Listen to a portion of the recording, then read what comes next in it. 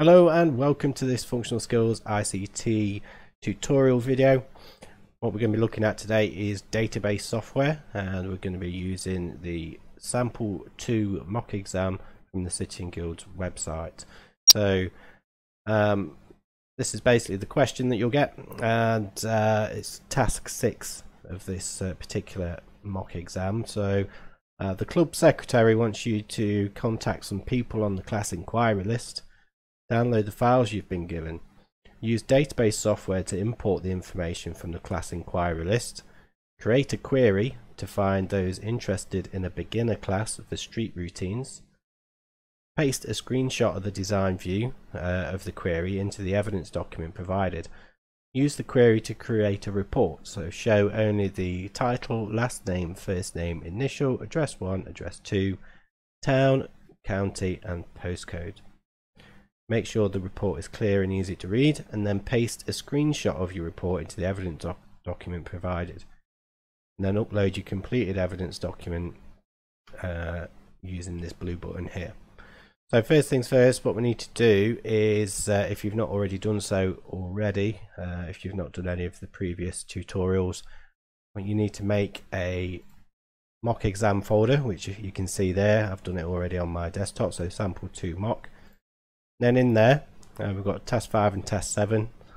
Not doing it in any particular order, as you can see, but you need to create a new folder for task 6. So just right click in your folder once you've created it, and then go to new and create a new folder for task 6. Okay, so that's where we're going to be saving all of our evidence to.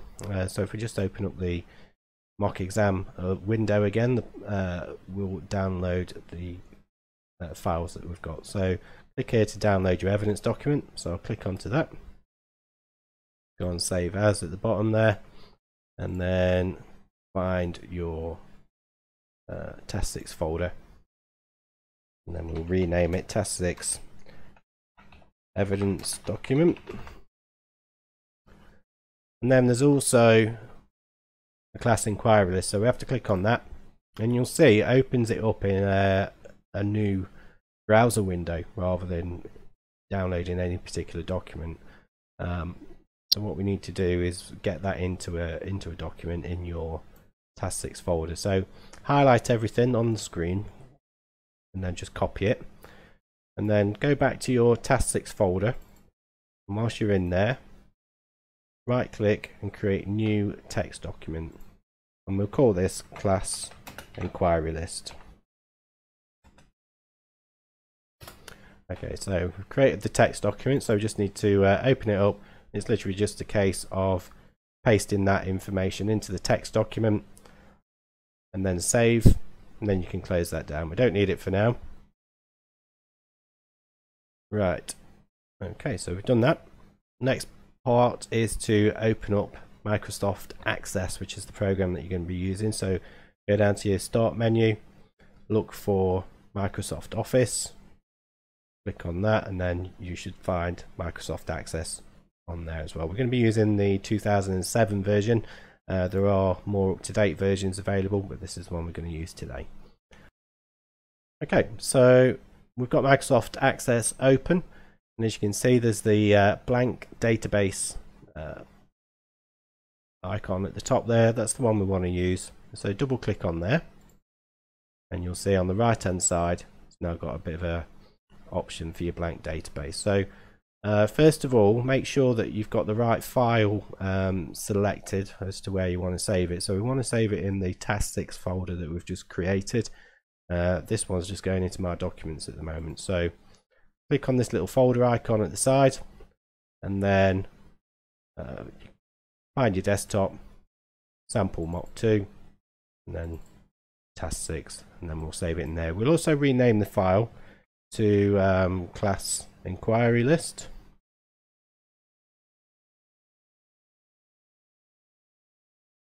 and then we'll just press on OK, and then that should save it. If we just press the create button, you'll notice we now have something created in the database, but we don't actually want this. This is just a blank table, so we're going to just close that, and we're going to import the data. So this is where the text document where you copied from the web browser into the new text document that you created. That's where we're going to be using that. So you'll see at the top there's external data on the tab. Click on there, and then just underneath it says text file, so just click on that one as well. And then again, just in the new window, just look for your folder. So browse, desktop, sample mock, class 6, and then class inquiry list, and that's going to import all of the data that was on that text document. So it did look a bit like just a load of waffle, but you'll see in the next minutes what happens with it. So if we press OK,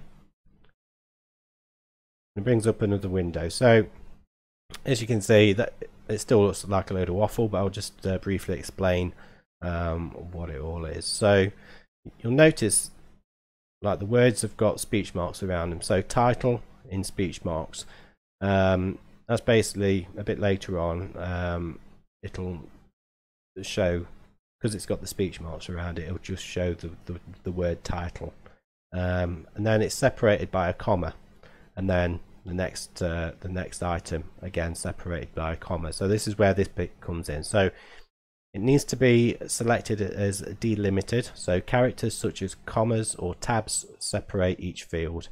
We already know there's commas and they are separating each field, so we're happy with that. So we can just press next, and it'll generate a table that looks similar to this at this point. So it's saying choose the delimiter that separates your fields, so we know it's a comma, so we'll leave it as that. And then we need to tick this one. First row contains field name. So the first row in your table is basically this one where it says title, last name, first name, initial, address, etc., etc. We need to tick that because that's going to make it as though they are headings for those particular columns, and when you're doing your searches and stuff, it will use those particular columns to look for the data. Okay, and then there's text qualifier. So with text qualifier, it's already selected as speech marks, so that's fine. We can just use that. So where I said the words were had the speech marks on either side, that's basically what it's looking for there. So it knows just to show the word that was within those speech marks. So if we press next, we don't need to do anything on this one, so we can press next again, and then we've got this little window here, and what we need to do is to select no primary key. Before I do that though, I'll just show you what's here.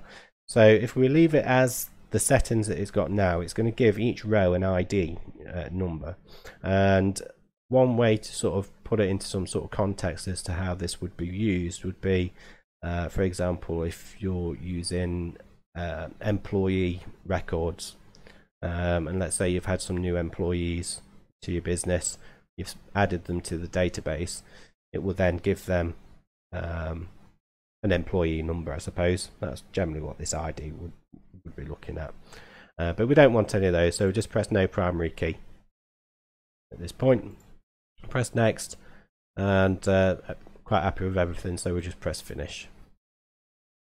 Okay, then just press close on this one.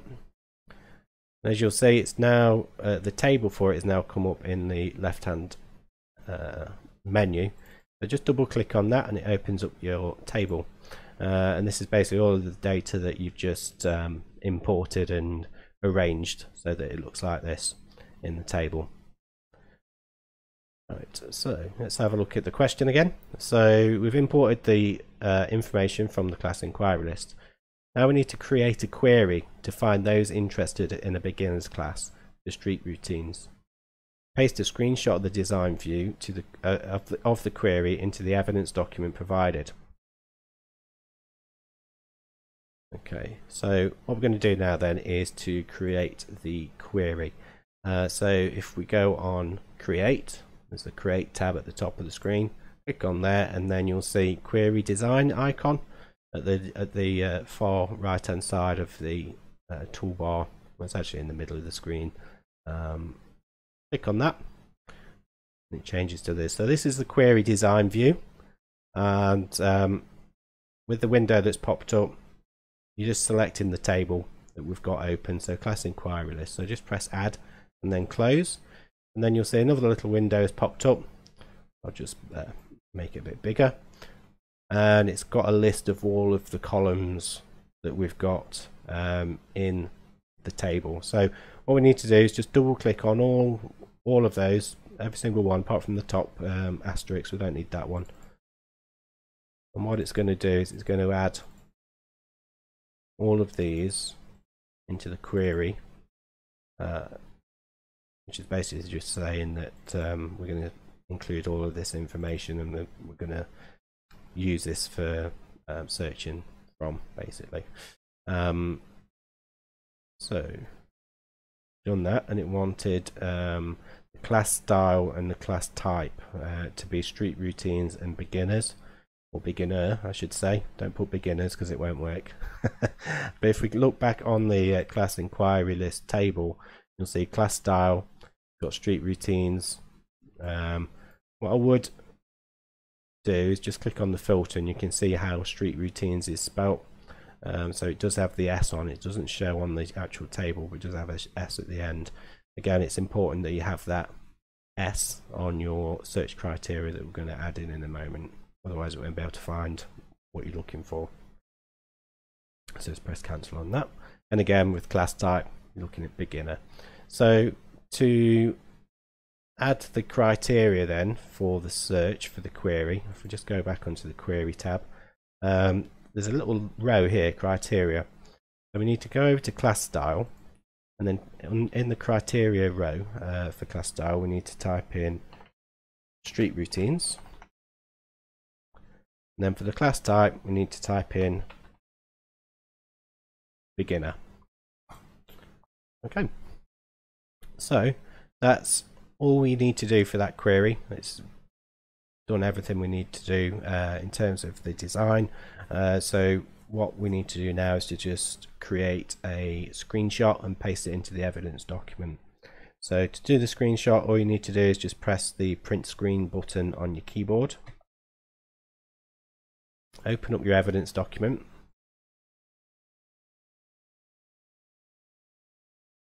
Okay, and then now that the evidence document is open, you just need to paste that screenshot into your evidence document. I'm just going to tidy it up a little bit. Tidy the document up, so just delete those gaps that are in between it. And that's all you need to do for that. So we'll go back to the question. So what do we need to do now? So use the query to create a report.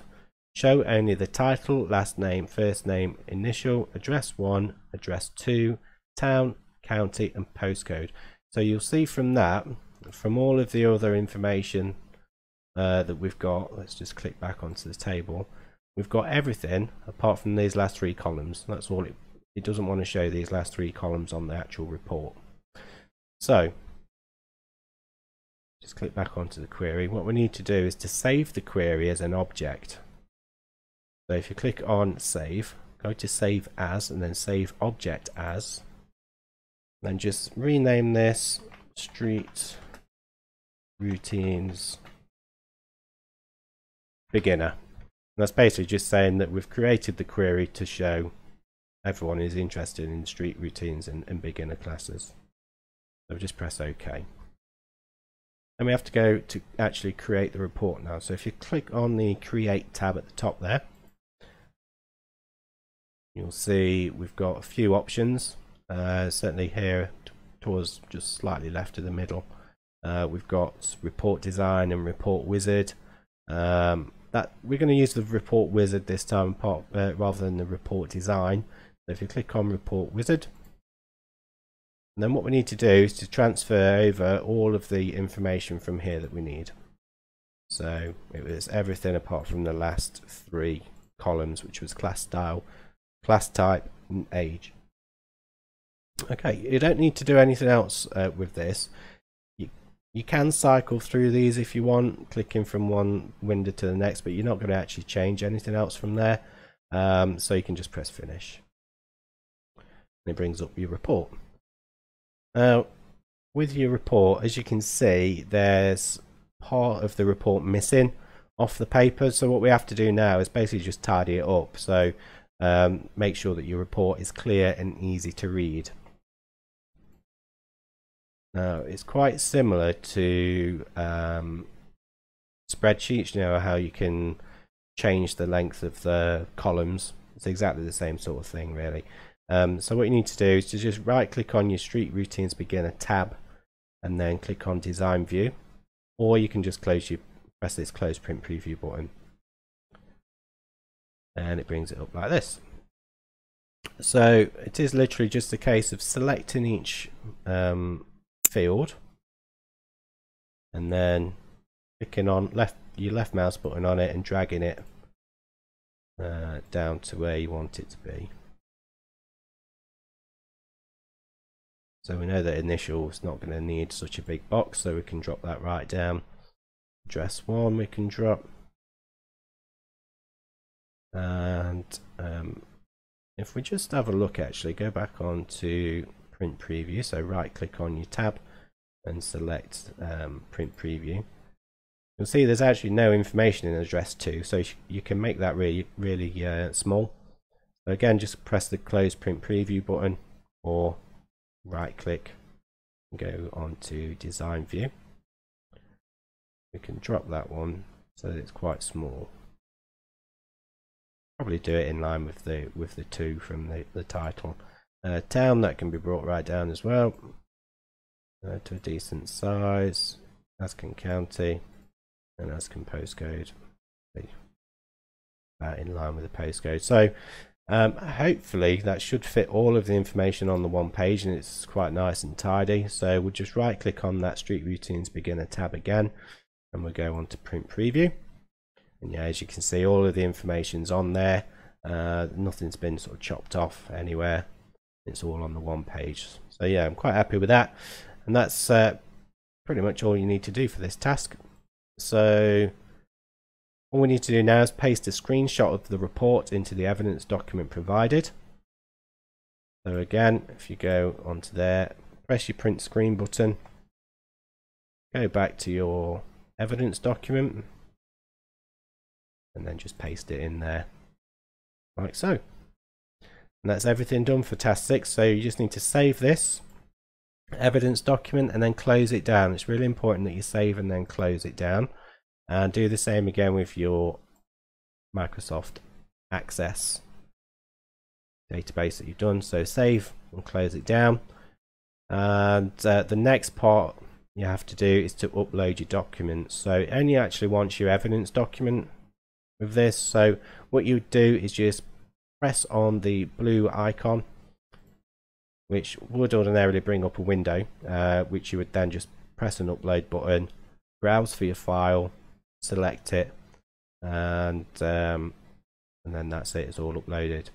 With it being a mock exam, we can't actually do that, so I'll just close that. But it's really important that you do save your documents and close them down before you upload them, otherwise it's not going to work. It's not going to upload properly. It'll just upload a blank document. So it's really important, because you could have done the best piece of evidence ever, but if you've got that wrong, the actual upload step, then you're going to not pass that section, unfortunately. But that's everything for task 6. So I hope you found that useful. Hope it's been helpful, and good luck with your exam.